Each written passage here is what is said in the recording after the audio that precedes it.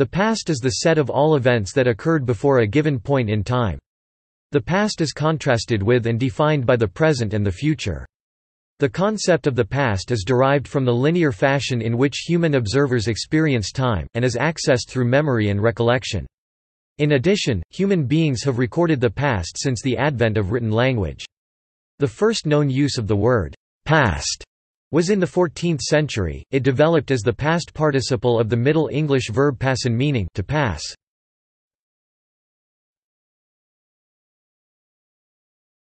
Topic: Grammar. In grammar, actions are classified according to one of the following 12 verb tenses: past, past, past continuous, past perfect, or past perfect continuous, present, present, present continuous, present perfect, or present perfect continuous, or future, future, future continuous, future perfect, or future perfect continuous. The past tense refers to actions that have already happened. For example, she is walking refers to a girl who is currently walking, present tense, while she walked refers to a girl who was walking before, now, past tense. The past continuous tense refers to actions that continued for a period of time, as in the sentence, "She was walking," which describes an action that was still happening in a prior window of time to which a speaker is presently referring. The past perfect tense is used to describe actions that were already completed by a specific point in the past. For example, "She had walked" describes an action that took place in the past and was also completed in the past. The past perfect continuous tense refers to an action that was happening up until a particular point in the past but was completed. It is different from the past perfect tense because the emphasis of past perfect continuous verbs is not on the action having been completed by the present moment, but rather on its having taken place actively over a time period before another moment in the past.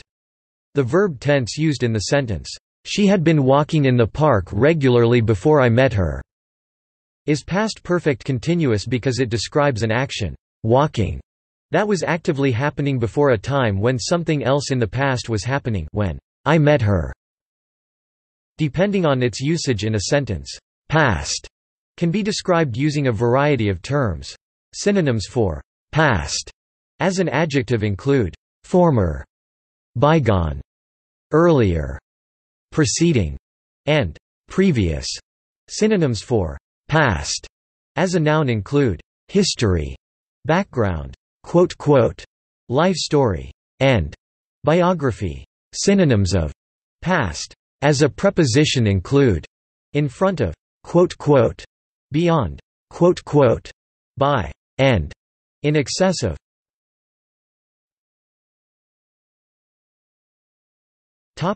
Other uses. The word past can also be used to describe the offices of those who have previously served in an organization, group, or event such as past president or past champions. Past can also refer to something or someone being at or in a position that is further than a particular point. For instance, in the sentence, "I live on Fielding Road, just past the train station," the word past is used to describe a location, the speaker's residence, beyond a certain point, the train station. Alternatively, the sentence, "He ran past us at full speed," utilizes the concept of the past to describe the position of someone, he, that is further than the speaker. The past is also used to define a time that is a certain number of minutes before or after a particular hour, as in, "We left the party at 12:30.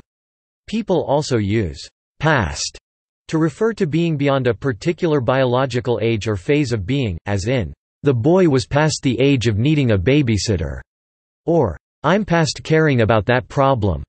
The past is commonly used to refer to history, either generally or with regards to specific time periods or events, as in, "Past monarchs had absolute power to determine the law in contrast to many European kings and queens of today." 19th-century British author Charles Dickens created one of the best-known fictional personifications of the past in his short book, A Christmas Carol. In the story, the ghost of Christmas Past is an apparition that shows the main character, a cold-hearted and tight-fisted man named Ebenezer Scrooge, vignettes from his childhood and early adult life to teach him that joy does not necessarily come from wealth.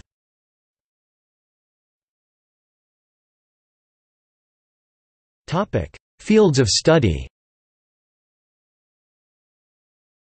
The past is the object of study within such fields as history, memory, flashback, recollection, archaeology, archaeoastronomy, chronology, geology, historical linguistics, law, ontology, paleontology, paleobotany, paleoethnobotany, paleogeography, paleoclimatology, terminology and cosmology. See also